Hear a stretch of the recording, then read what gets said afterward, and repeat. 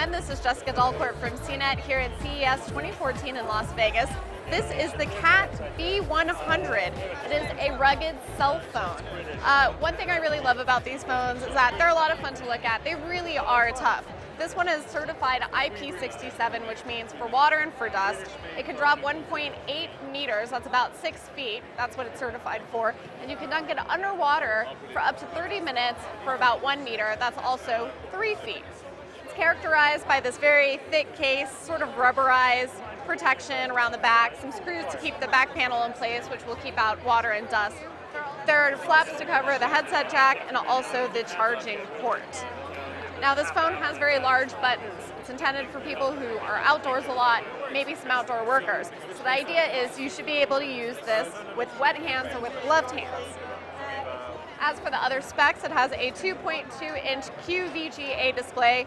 There is a 3-megapixel camera on the back. That's the flash there, and that is your speaker. There's something kind of fun here. In between the volume controls, you have a flashlight. So if you press and hold that long enough, you will sear your eyes out or somebody else. Really useful for finding your way into crevices, if you drop something while you're outdoors, if you just need a closer look. This phone is very low on a lot of additional specs. However, there is noise cancellation, texting, and an FM radio. The phone costs 150 euros, and there is no US pricing yet, but you should look for it available in the US somewhere in Q1.